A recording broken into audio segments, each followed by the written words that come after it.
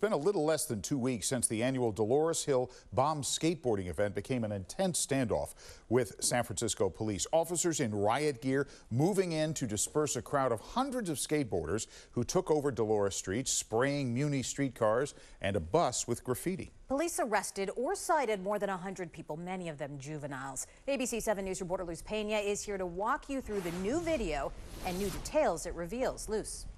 Yes, Emma and Dan, we've been waiting for SFPD to release this video. What we don't see, though, are people actually getting arrested. I spoke to a parent today who said several teenagers were detained who were not part of the event, among them her 15-year-old son.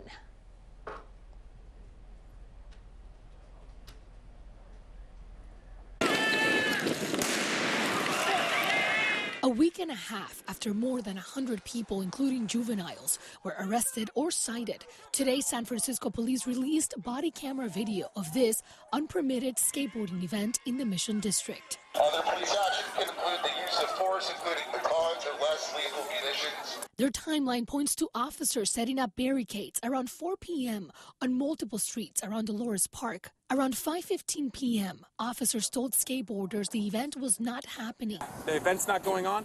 An hour later, officers reported fireworks being set off and reports of vandalism. At 7:07 p.m., a sergeant reported getting struck in the face by a female with a nail, and then a firework projectile landing close to bystanders and officers. Their body camera video shows multiple verbal warnings to the crowd to leave the area. Captured here, explosions, fireworks being thrown, bottles hitting officers, and at least one Muni train vandalized. San Francisco police, you are all under arrest! Police arrested or cited 81 juveniles and 32 adults. He has charges of inciting a riot and conspiracy against him. And he was detained from 8:45 until 1 a.m. on the street. Some of that time he was zip-tied. Lisa says her 15-year-old son was riding a scooter on his way to a friend's house at 8 p.m.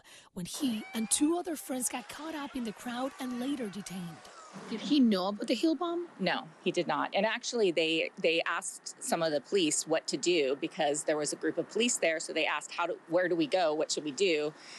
And the police pointed for them to go the other direction, and so they did, and then that's when the other riot police came forward and basically detained them. Today, SFPD's Chief Bill Scott said they're still investigating. Look, I acknowledge that there could have been some people that just got caught up in the situation, but I will say this, and you'll hear this tonight.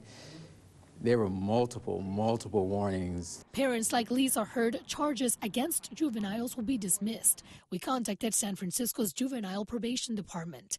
In a statement, they said they're awaiting completion of SFPD's investigation of the incident in order to determine what action may be taken on the youth's arrests. Civil rights attorney Rachel Letterman says she's in talks with at least 40 families to take further action against the city and commanders responsible for these detentions. We're considering filing a class action to challenge the unlawful arrests and detention of both the juveniles and the young adults who were simply swept up.